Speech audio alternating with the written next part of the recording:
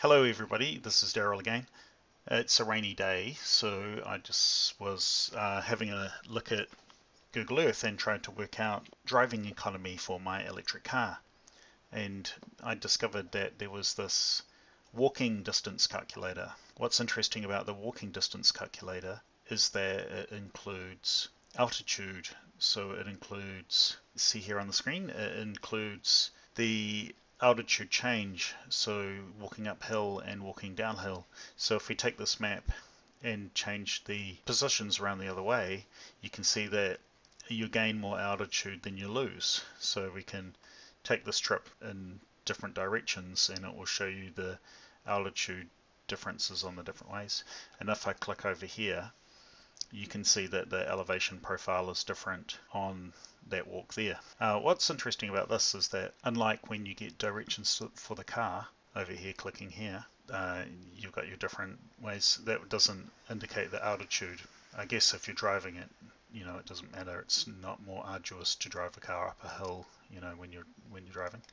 But for an electric car, this will give some insight into the amount of energy you need, because going up hills and down hills matters in an electric car. What I did is I created a spreadsheet. I'll just show this for.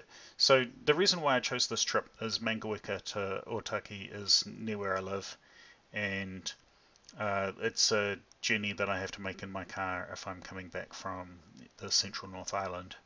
And if all the conditions are right, then I can just drive that in my car and not worry about it. In fact, my car has almost enough range to drive to my house. Yeah, it has almost enough range to drive to my house down here in Kapiti.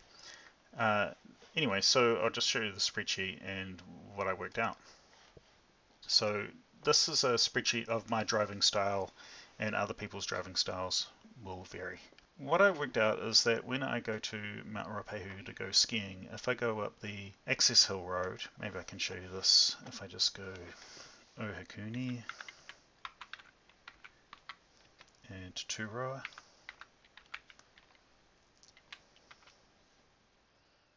we get this journey here, and you can see that it's a 1,000 meter altitude, 1,043 meters, and you can see that it's an uphill drive all the way, or if you plot it around the other way, you get this downhill.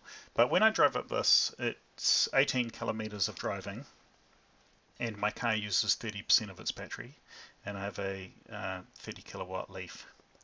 And so I was able to work out how much energy per kilometer I burn in altitude compared with how much energy per kilometer I burn while just traveling the distance. So I was able to do a calculation and separate the altitude part of my driving from the distance part of my driving. So I made this table here.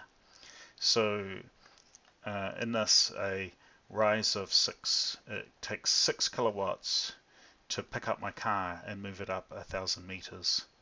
And if I go downhill, that's a fall, then I get back 1.5 kilowatts because I can regen power while driving downhill. I made the regen number a little bit conservative. Yeah, and it's just estimated on my experience of my use. So I was able to make this table, and then I was able to take the calculations from this other. So if I go back to Mangawica and then go to Otaki,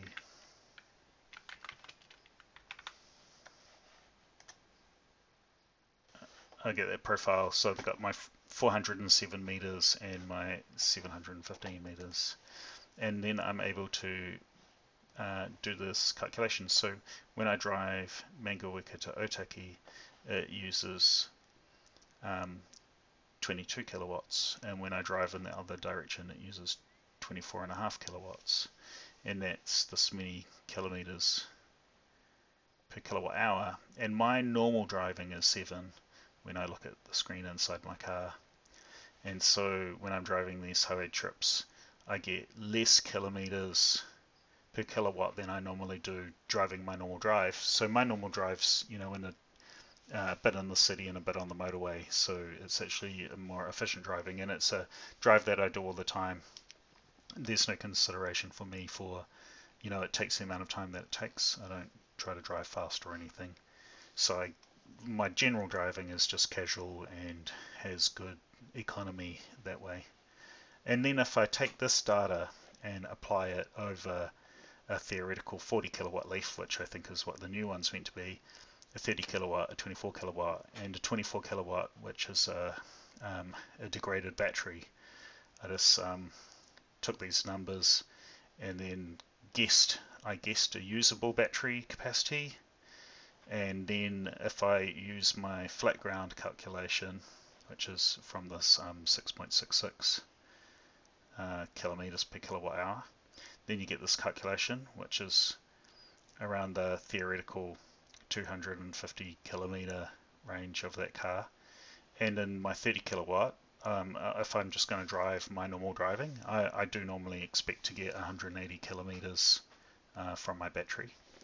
And then I did the estimate for the 24 kilowatt and a degraded battery as well, and you can see that those ranges are lower. And then if I'm driving this Otaki to Mangaweka type terrain, then that's that difficult drive. And in my estimate, I should be able to drive that distance, but I don't think that's going to work. I'm never actually keen to drive from Otaki to Mangaweka. Driving it around the other way is more likely. Why didn't I calculate it for the other direction? Perhaps I can do that now. Alright, so there we have it. So if we go from Mangaweka to Otaki, you get better mileage. So in my car, I can happily drive from Mangaweka to Otaki if I didn't have a headwind, and that would be indicated by that kind of distance here, which is actually kind of reasonable because I can drive to actually home. I think that I could actually. Why does it take me up in the mountains? That's really superly weird. Nobody would ever drive that way. That's crazy. That's being nonsense. Is the road closed at the moment or something? No, there we go. That's the normal drive. So that would be 160 kilometers to drive home.